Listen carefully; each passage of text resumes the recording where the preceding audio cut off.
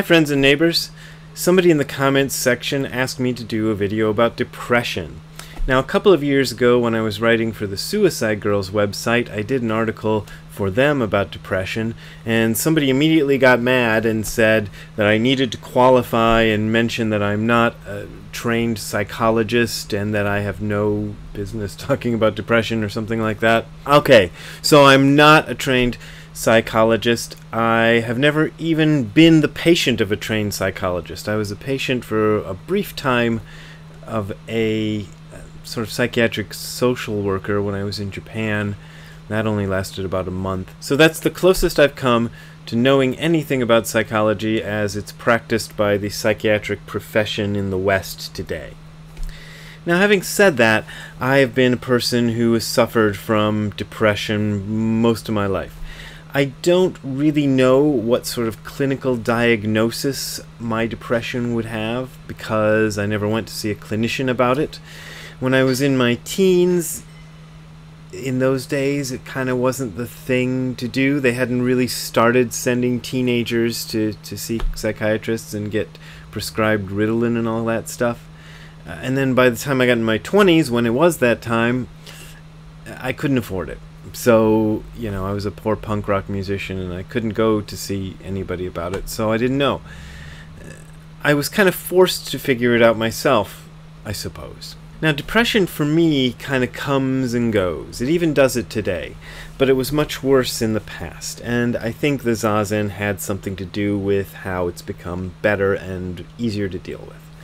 In the past, what would happen is I would go through these cycles of becoming continuously, well, maybe I should represent it with a downstroke here, of becoming more and more and more and more depressed until I felt like I was bottoming out, like I couldn't take it anymore. And during those episodes, I would feel like committing suicide or all kinds of things. And so far I haven't done it, but they would always break at some point and kind of things would go back to normal, and I didn't understand the cycle, but I kind of got used to noticing that it was a cycle. I started doing Zazen when I was in my late teens, as anybody who's watched these videos knows, and this was a time when the depression was probably the strongest. And what the Zazen enabled me to do was to watch depression happen in real time. And this was incredibly valuable because I was no longer just trying to figure it out by thinking about it or reading a book about it, but I would actually watch myself go through these cycles. So I sat every day, including days when I was so depressed I didn't want to do anything, but I'd still do Zazen anyway because I could kind of see some use to it, some value to it by then. And as I sat, what I noticed about depression is that it's like all kinds of feelings. A feeling comes up and you don't know why. You don't know where it comes from or how it came into being, but it's there. And you're kind of like plopped into this world where the feeling is existing already. That's kind of how it felt.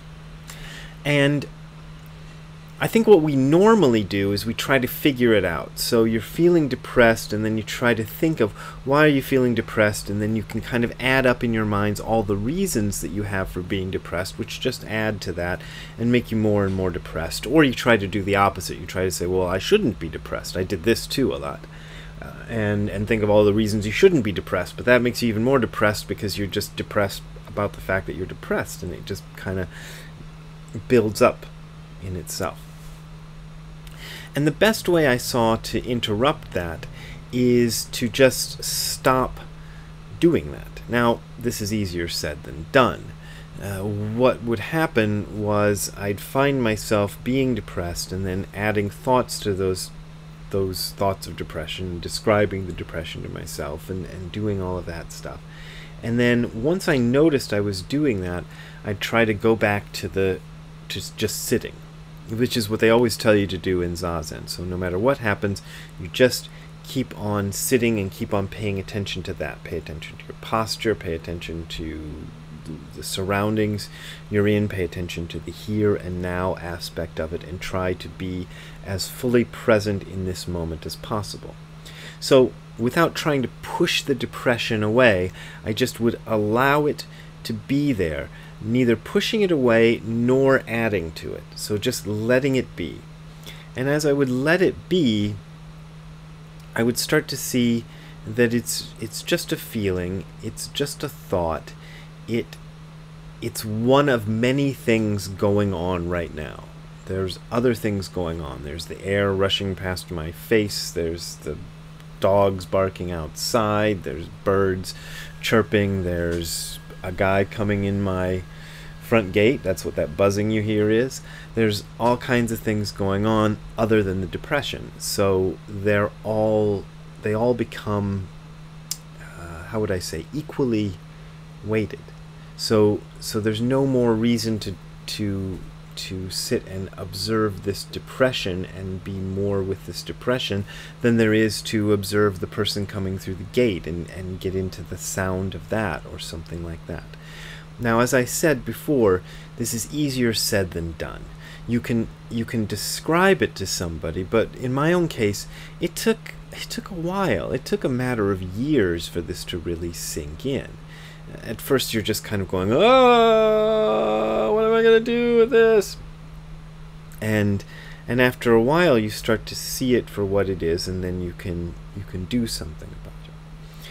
So I think this practice can be good for somebody with depression. Now, if you have serious depression, I'm not recommending that you throw away your medicine or you stop seeing your therapist or any of that. But I think this practice can help. And maybe at some point you can get rid of your meds and you can stop seeing your shrink. Maybe. I don't know. But for now, just keep everything as it is. Keep everything that works working, and don't give up on anything and throw your whole life into just doing Zazen. But it's a good addition. I think the depression, for me, it hasn't gone away. It's just become manageable, and it's become pretty easily manageable, but still it comes up. For example, just yesterday I was walking around Hollywood, the location, the part of LA, Hollywood, not Hollywood. It's a few miles west of here, that's Hollywood. And I don't know, I was tired or something, or maybe I couldn't find what I wanted at Amoeba Music or something. And I just started to feel the depression again. And as it always happens, because I thought about suicide so much, for so much of my life, then there's a thought that goes, ooh, kill yourself, kill yourself.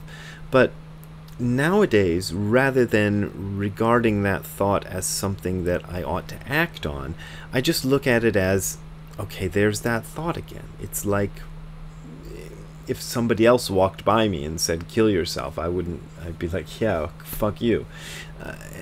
Same, I can do that now for myself. I don't really concern myself so much with what I think. It doesn't matter. And that has been useful, and that has been the main thing I have gotten from the Zazen practice, is to understand that my thoughts are just thoughts.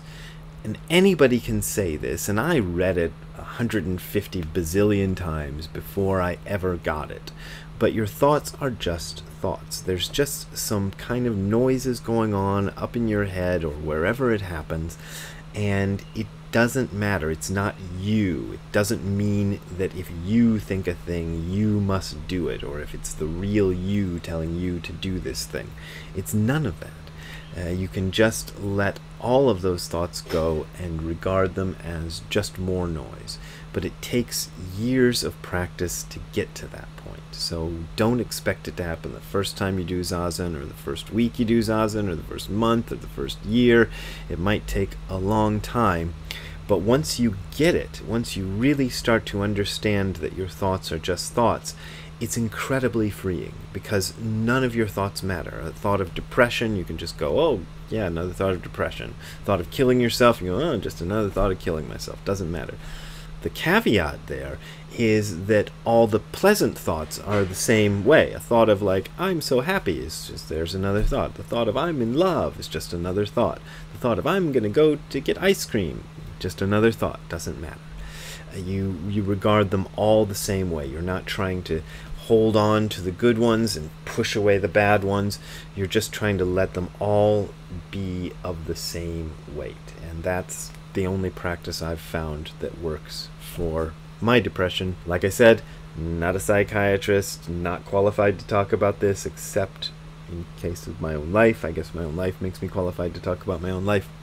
So there you go, a little video about depression. If you want to help alleviate my depression, you can become a Patreon and send me donations, or send donations through PayPal. There's going to be information below this that shows you the links. I really appreciate that. We are also doing a fundraiser for the Angel City Zen Center. They need your money too. Remember, none of the money you send to the Angel City Zen Center goes to me, so I'd prefer that you don't switch from me to the Angel City Zen Center, because last time it seemed like a lot of people did that, and I started not getting donations anymore. But I do want to support them, so please check them out. Links below. Thanks a lot. Bye.